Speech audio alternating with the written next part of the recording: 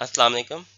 इस वीडियो में आपको एनालिसिस ऑफ एल्गोरिथम्स के टर्म प्रोजेक्ट्स का आइडिया दिया जाएगा। इसमें जितने भी प्रोजेक्ट्स बताए गए हैं उसमें से कोई आपने एक पिक करने के बाद उसे इम्प्लीमेंट करना होगा। The first project in this list is file compression tool.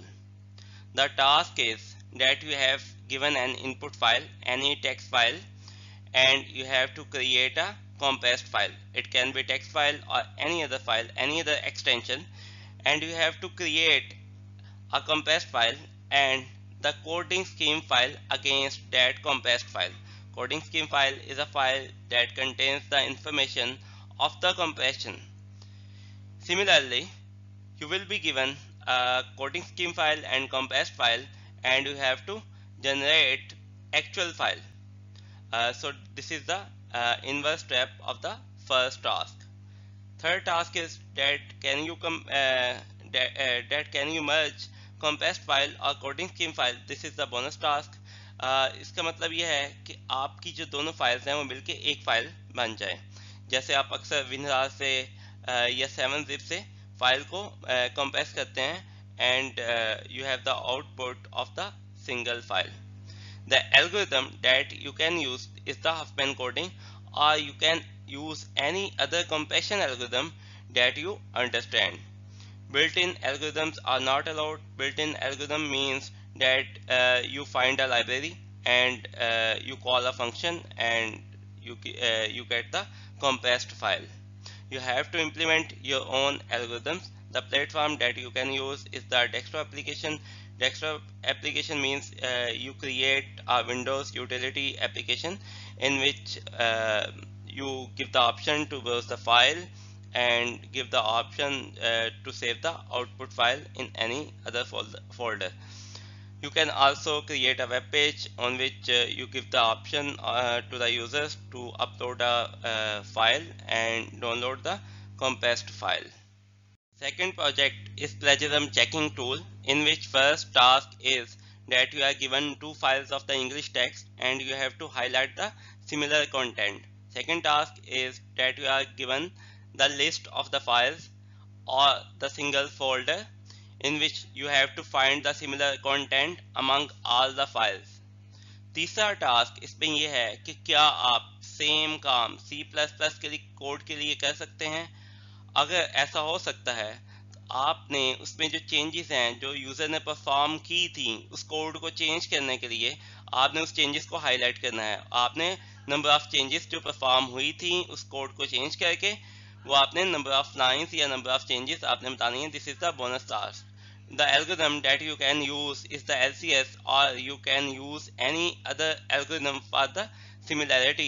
Built-in algorithms are not allowed, and you have to implement your own algorithm.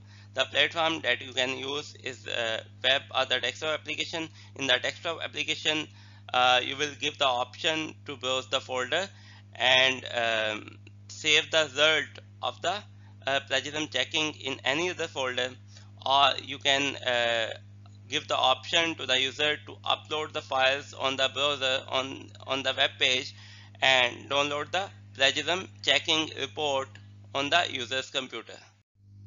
Third project ये है कि आपने टाइम टेबल ऑटोमेटिकली जनरेट करने के लिए एप्लीकेशन बनानी है। जो आपको इनपुट दी जाएगी date is list of m teachers, list of n classrooms, daily working time, list of k courses with each x classes. इसका मतलब ये है कि जैसे आपका कोर्स है CS311, आपकी हफ्ते में 3 क्लासेस होती हैं, 2+1। किसी कोर्स की 1+1+1 क्लास भी हो सकती है, किसी कोर्स की 3 घंटे की इकट्ठी क्लास भी हो सकती है, किसी कोर्स की सिर्फ टोटल एक वीक में 1 घंटे की क्लास हो सकती है। So each course can have x classes. So you have to create or generate the automatic timetable. The algorithm that you can use is activity scheduling. This algorithm you will be studying in the next week. Built-in algorithms are not allowed. You have to implement your own algorithm. The platform that you can use in this case is web or the desktop application. You have to generate the interface of managing the teachers, managing classrooms, managing working time, managing courses, and management of classes. Or you can create this interface on the web application. This project will get the bonus grade if implemented successfully.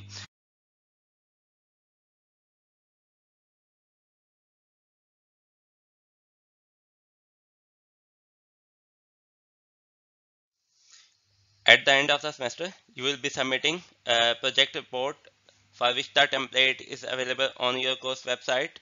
You have to provide the details of your GitHub collaboration. The interfaces or the graphical user interfaces of your application should be responsive. You will also be providing pseudocode code in any high level language, the time complexity of the algorithm, and the correctness of the algorithm. The other details of the project, the number of members, and any other detail can be found on the course website. Thank you.